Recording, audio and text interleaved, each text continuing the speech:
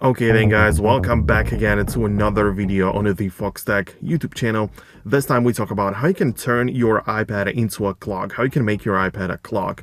And what you probably mean by that is you want to have an iPad which you put on a wall, you put on a stand or somewhere, and you want your entire iPad screen to display at that time.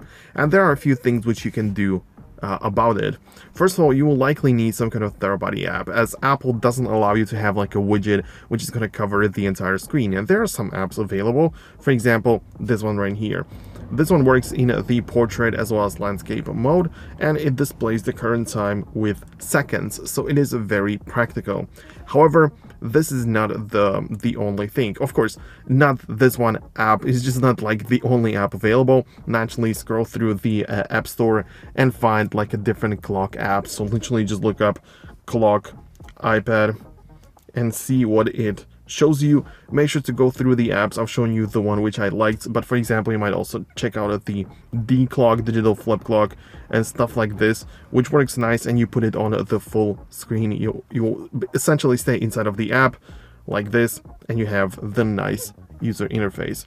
Of course, the ads aren't going to be there unless you pay for the pro version, or it really depends on the nature of the app. But the point is that this is not the last step. The last step, or the next one, is what you have to do is to make sure that your iPad doesn't go black entirely. So for this, make sure to go to the settings and display and brightness. And here is going to be the auto lock feature.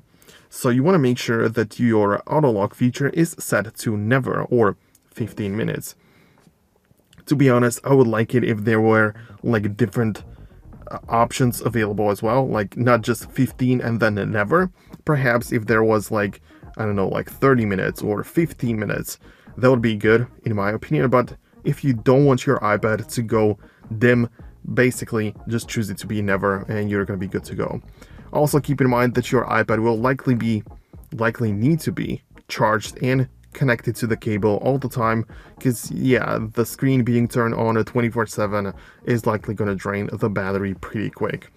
But these are the options that you have. This is essentially how it works and how you can turn your iPad into a stationary clock.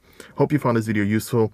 Make sure to check out other videos on the Foxtecc YouTube channel which are just as useful, so go ahead and do that. Leave a thumbs up, subscribe, and I'll catch you in the next video. Peace out until then.